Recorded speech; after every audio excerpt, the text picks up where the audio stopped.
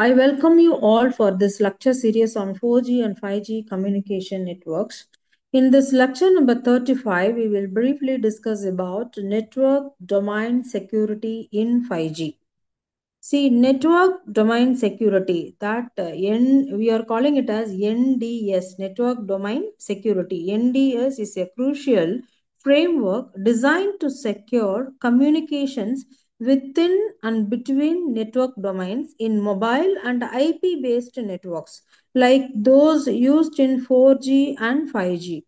With the evolution of mobile networks from traditional circuit switched system to today's IP-based open access architectures, security requirements have expanded significantly. In earlier generations like 2G and 3G, core network security was minimal since the networks were generally trusted and managed by a few large telecom operators. However, as mobile network transitioned to 3G and beyond, they began to rely more heavily on IP transport, exposing them to new vulnerabilities. NDS, that is, Network Domain Security, was developed to address these challenges by providing robust security protocols and encryption mechanisms to protect data transmitted across network domains and between operators, particularly crucial in scenarios like international roaming through a layered approach that includes transport layer security, that we are calling it as TLS, IP security encryption, and security edge protection proxies, that we are calling it as SCPP, and O 2.0 based authorization. NDS helps ensure that only authorized entities access sensitive data and network functions. This framework enables secure, reliable communication even when data traverses less trusted networks or multiple administrative boundaries. As we continue into the 5G era and beyond, that is 6G, etc., NDS remains a foundational element in safeguarding network infrastructure and user data. Next, we will see the introduction to network domain security. Network domain security, that is NDS, provides vital security measures within network domains to protect against unauthorized access and data breaches. Initially, early telecom networks like 2G and GSM operated under the assumption that trusted large institutions controlled these networks, so core network protection was not a priority. However, with advancements like 3G and 4G, networks began using IP based transports such as GPRS, which increased exposure to third party and less trusted network. This change highlighted the need for more rigorous security measures to protect data transmitted across network domains and between operators, particularly when users roam between networks. As networks advanced, network domain security evolved to protect both the internal traffic within the core network and communication across operator boundaries, mitigating risk associated with the open nature of IP based traffic. Next, service based interfaces in 5G is service based interfaces. That we are calling it as service based interfaces. We are calling it as SBIS, means service based interfaces in 5G represent a new design paradigm that uses HTTP by 2 protocols to enable seamless interactions between core network entities. Unlike traditional point-to-point protocols, SBIS allows network functions, that is NFs, to directly request and provide services, a shift that also introduces unique security needs. Authentication and authorization mechanisms in 5G ensure that only authenticated and authorized entities can access services, enhancing security within a public LAN mobile network, PLMN. To secure data transmission, transport layer security, TLS.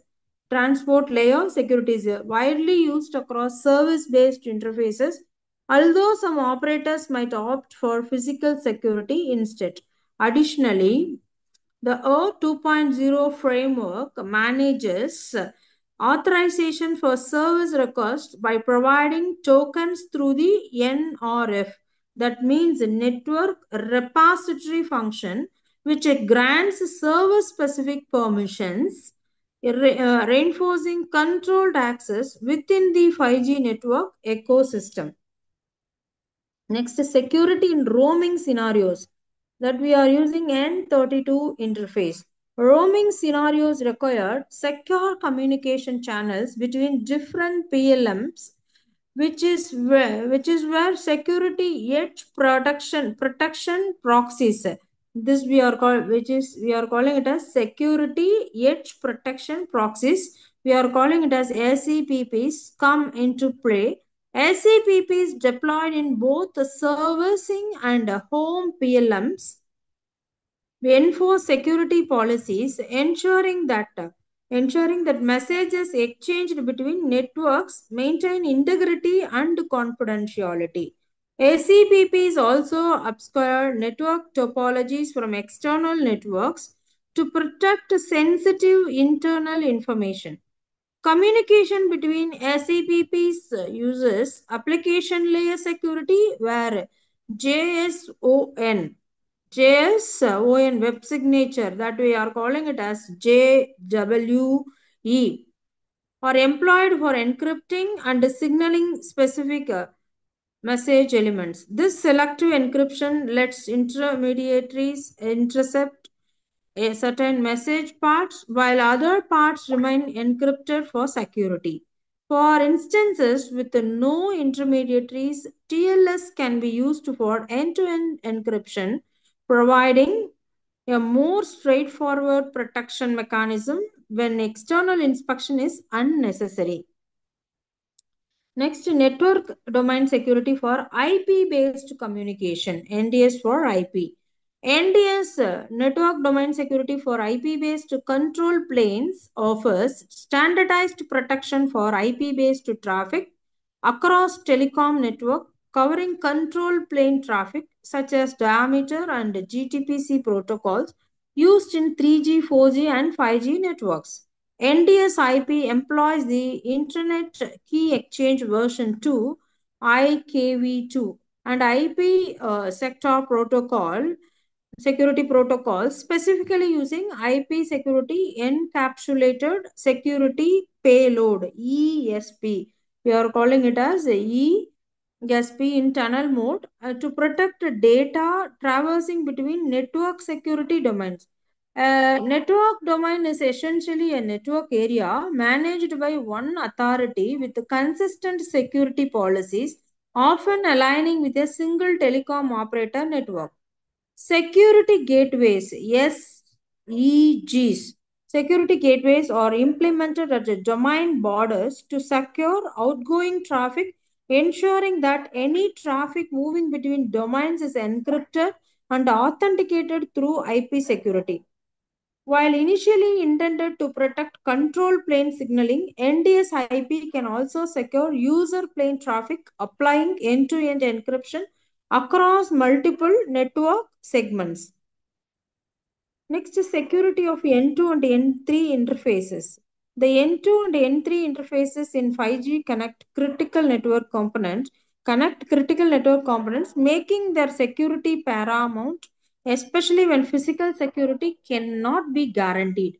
The N2 interface between the AMF, access and mobility management function, and the 5G access network, 5G AN, facilitates user and network signaling, while the N3 interface links the 5G AN to the user plane function, UPF, for data transfer, and IP security provides encryption, integrity, and authentication on both N2 and N3, protecting the data in transit from potential interception.